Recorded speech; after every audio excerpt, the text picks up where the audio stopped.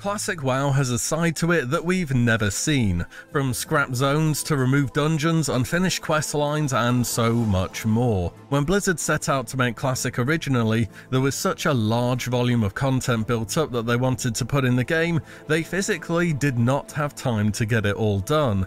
The level cap was supposed to be 70, Northrend was seen on early versions of the map, and the Black Temple was even originally a dungeon, amongst many other things. Eventually though, it was packaged together into whole expansions rather than just continuing on patch by patch, and that's become the way Blizzard have done major gameplay updates ever since. Vanilla was really unique in this regard because at its outset it was the only version of WoW which really would have made sense if it just did continue through patches instead of your standard expansion with its whole new zones, raids, quests and so on. Currently in the classic WoW space, a lot of people are looking for a bit of vanilla action, be it a fresh, a seasonal, or something with a twist on the original experience. So I thought, why not highlight just how much of vanilla was not finished, and ask what if we never did get expansions, what content was cut or moved back, and what is the side of vanilla which we never really got to see.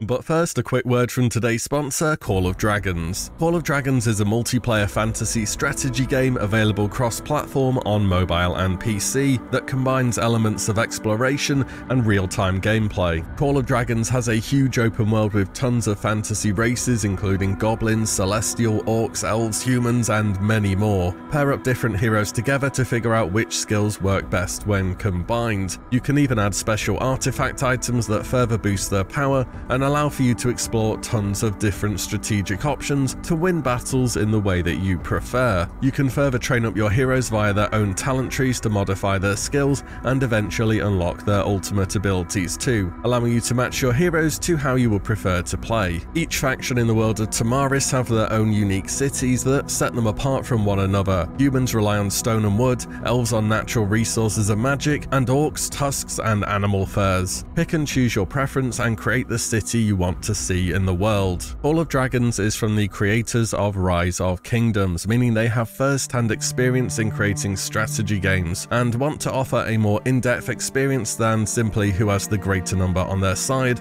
via a whole range of strategic in-game options. And this is very much scratching the surface. Best of all, you can get that fresh game release feeling as Call of Dragons is set to come out on March 28th. You can download and pre-register right now by checking out my link below. Many thanks to Call of Dragons for the sponsor today. Let's get back to WoW. I want to start off on some loose ends that vanilla has, things which were started and not finished until in some cases years later. One of the more interesting ones, and a questline which is really easy to miss following through fully, starts right at the end of Uldaman. You know the deal, you beat Arcades, who is about 5 levels higher than anything else in the dungeon because classic dungeon design. The rogue in the party loots the chests before anyone has a chance to say anything, and then you go click the large discs at the back of the room and start the quest, the Platinum Discs. This has you take your discovery back to either Ironforge or Thunderbluff, which will give a follow-up reward with some potions and a nice 14 slot bag too. But that is not where this questline ends. The bit people often miss is this unlocks a new quest which you are not directed to in any way because classic quest design, called Portents of Uldum. Your faction historians have found that there may be a link between these discs you found in Uldaman and a mysterious gate on the southern end of Tanaris, and they want you to take those discs there and just see what happens. Upon arrival, a pedestal sits outside of the gate. When activated, it states the player must also have the Plates of Uldum before access can be granted, and since, well, you don't have them, it's back to your faction's capitals to report on this, with the quest ominously ending saying, "Be sure to check back with us soon. Uldum beckons." In reality, it was not beckoning very hard, as this is where the quest ended, and Uldum as a zone would not officially release in World of Warcraft until Cataclysm dropped some 6 years later. You can still see loads of comments from players who were wondering where this story would go after having finished it. Also, I was curious, so I went and had a look for the discs of Uldum in-game as a physical item, and I could not find them referenced anywhere. There's only replica discs that were added as a trash item when Uldum as a zone was revisited during 8.3 in BFA. I guess for Kata, Deathwing just kind of blew the gate off or something. That sounds lore-friendly enough to me. Maybe there could be a way to obtain these discs of Uldum in vanilla, like some kind of achievement, and then open Uldum as a new late-game vanilla zone. Speaking of quest chains that ended rather abruptly, there is another big one that so many people will have done and very few ever ended up following through. So after battling through hordes of undead trolls, solving puzzles, and reminding your group to kill every dragon mob in sight, you eventually make it to the final boss of the Sunken Temple, the Shade of Aranicus. It can be a bit of a tricky fight due to his level and spamming CC, but once he's down you get the Chained Essence of Aranicus, a trinket that poisons enemies in a small area around you, which is okay. It can be useful in AoE pulls and for debuffing rogues in PvP so they can't constantly re-stealth. What you also get here is a start of a quest to go and speak to Itharius, who is using the amazingly scuffed old high elf model. To proceed further, however, you have to hand in your Chained Essence trinket to the quest giver, which can seem like a pretty big price when half-decent trinkets are just kinda, well, non-existent in Classic for the most part. This then has a follow-up where you have to journey across the land and sea to the faraway Winterspring to talk to Umbrance the Spirit Speaker, where the quest just randomly ends.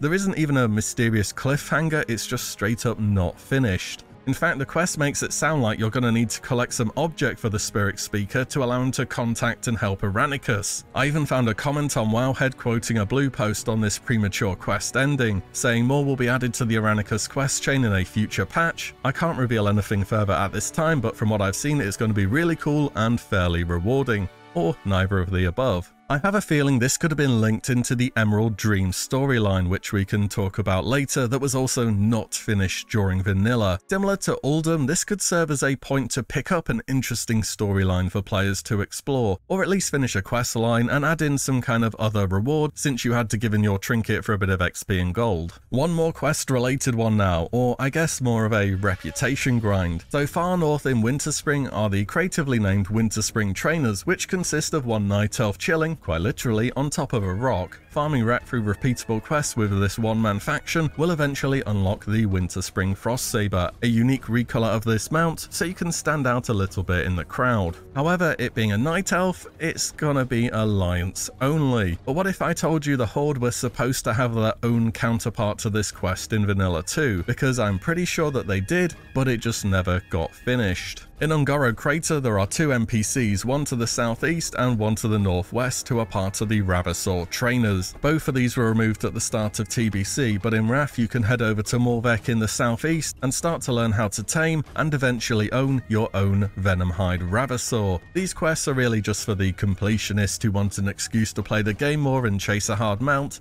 but it would be a pretty easy thing to add into vanilla to mirror a piece of content which ended up being alliance only. A much bigger part of the game next, and one that underwent many changes from alpha to release in vanilla, those being the NPC and character models that we used in the game. I read online now and again that some people are interested in using updated models in vanilla, but what if we went the other way instead and brought back more usage of the older alpha models? Now, to be fair, they are used now and again. In the Dead Mines, the Defias Miners are using the old human worker variants, and Defias Ambushers can spawn as part of an event just outside of Stormwind. These guys have a more thin, roguey type appearance. Certain South Sea pirates also use old models too. There's actually plenty of examples that made it into the live game. But do you remember the old character models that there used to be? Some really didn't undergo too many changes, such as Night Elf or Tauren. Others, however, like Early Undead or the infamous female troll, are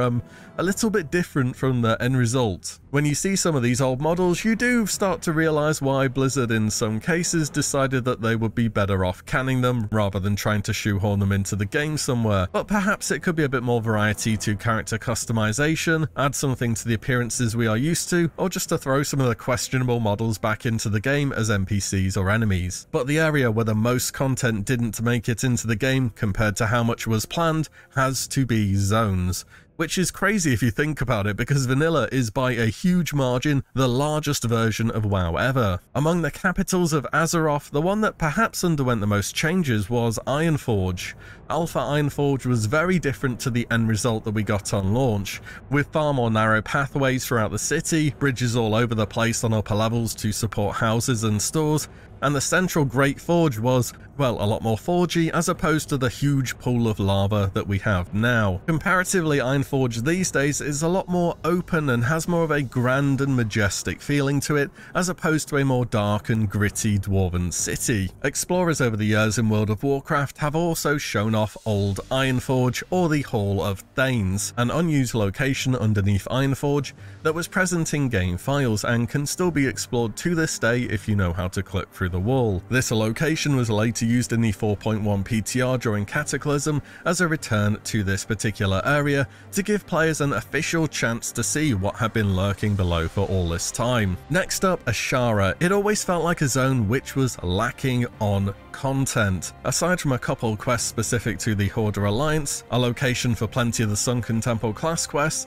and the incredibly inconveniently located Duke Hydraxis, there ain't all that much there, and there's quite likely some good reasons for that, because content was planned for Ashara, but it just didn't end up happening. There are two major things that we know about, both of which ended up getting scrapped. The Ashara Crater Battleground. This was going to be another PvP addition to the game with a more Dota or MOBA gameplay theme to it. Though how that would have worked in an MMO I'm not entirely sure, but if Blizzard did do it then, there would have been a very early adopter to the third-person MOBA. This Battleground idea was in consideration as early as patch 1.3, and will be a repeat topic for Blizzard during Wrath, and was even brought up for Mists of Pandaria.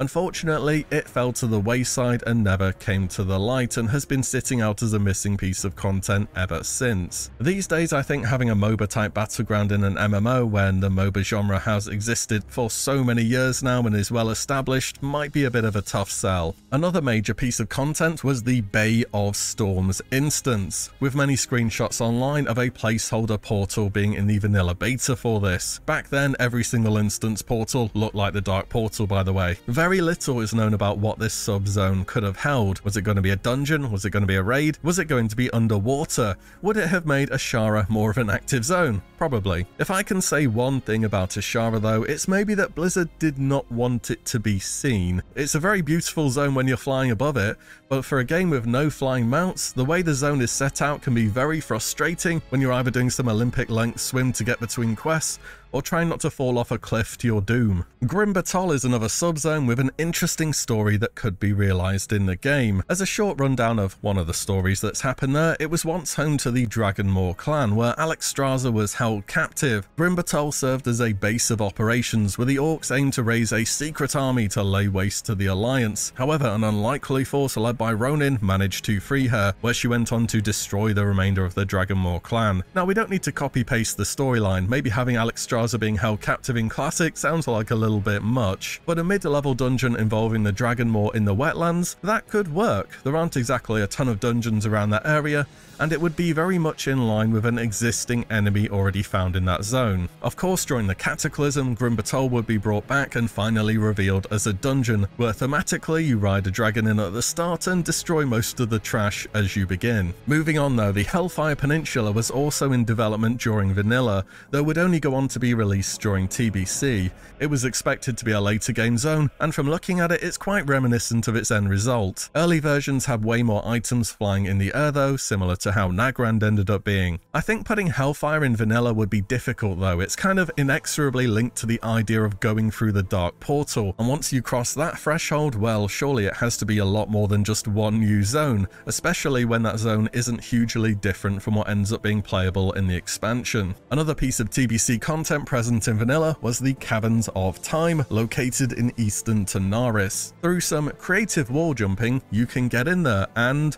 well, it's basically exactly what shipped alongside TBC. Caverns of Time has always been a very intriguing place. Whenever there's a need to put something in the game which doesn't really fit with a timeline, just throw it in the Caverns of Time, say it's magic, bronze dragonflight, job done. from the culling of Stratholme, the battle for Mount Hyjal, to the Dragon Soul, and many more. This place has allowed for the WoW devs to tell many stories from the past all over again. Again, not really sure how much it fits into vanilla and to what extent it could be used, but if it was, well, Warcraft 3 certainly has enough story packed into it to make many instances off of. One of World of Warcraft's most famous raids ever surely would deserve a chance for a reboot in some format or another. I mean, beyond vanilla, it's both a raid in TBC and a two-part dungeon in Legion. I'm of course talking about Karazhan. From World of Warcraft's alpha and beta, work was already put into this location, with room after room being sculpted out, though it was definitely in need of a lot more work. There are also the crypts below, which have been explorable for a very long time, but again, they were never used in the actual game until, I believe, Legion for certain artifact weapons such as the Moonkin's Scythe of Elune. Karazhan is a mysterious and magical location though. More or less anything could go here in regards to it being a dungeon or a piece of raiding content. Maybe you even have it be a zone where the inside of the tower is considerably larger than it appears from the outside.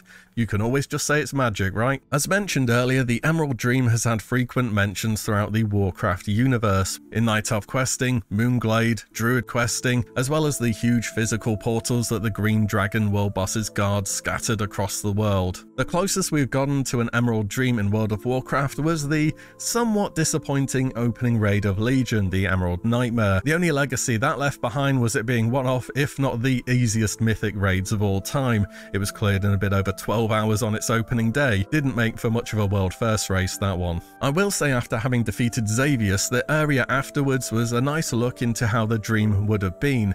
For Classic, there was technically an Emerald Dream in the game files, which, as you can imagine, was huge, open, expansive fields, alien plants, and colossal trees on a seemingly endless scale, though it just never quite found its way into being a completed idea, even though it was indicated at an early stage that a lot of work had gone into it, with Jeff Kaplan being quoted as saying, "The Emerald Dream is shaping up to be extremely cool. We don't want to preview any of the content yet, as it is endgame, and we want some surprises for players. The zone is massive and beautiful, and once the content team is done with it, it will be exceedingly challenging." It almost sounds as though there was a lot more done than just a level design here. Maybe what they cooked up back then was used in a future expansion in a not so obvious way.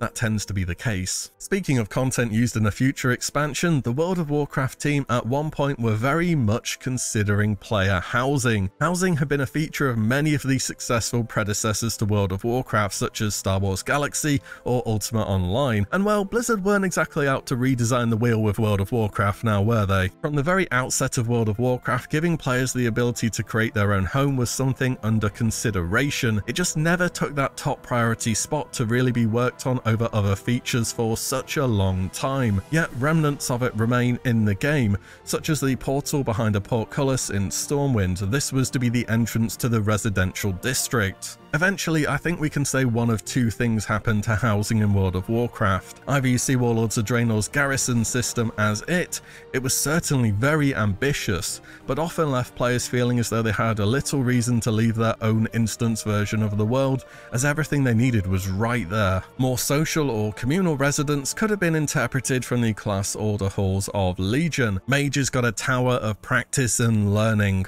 warriors got a glorious skybound arena, and rogues got a murky sewer. I'm surprised they haven't tried to bring order halls back already, to be honest. It could be a core expansion feature as far as I'm concerned. But we have never had housing as it's been seen in other games, as in a customizable building which enables you to choose things such as item placement, decoration, theme, and so on. I really don't know how housing would fit into Classic, whether it makes sense. There is kind of a nice thing about Stormwind, Ironforge, Orgrimmar, and so on being busy, and if you want something to be personal to the player, does it have to be separate? Maybe it just wasn't meant to be. It really is amazing just how much content was planned for vanilla, and to look back and see what was scrapped, what was unfinished, and what just needed a few more expansions to come to life. I think it goes without saying I've definitely been speculating from a Classic Plus angle on this video too, and I hope this shows how much extra stuff there possibly could be in Classic, whilst keeping things very true to how the game was back then. Anything else big that you think is worth a mention? Always up to look into the history of World of Warcraft once again. Let me know below. And as always, thank you all so much for watching and listening in, and I'll see you all in the next one very soon.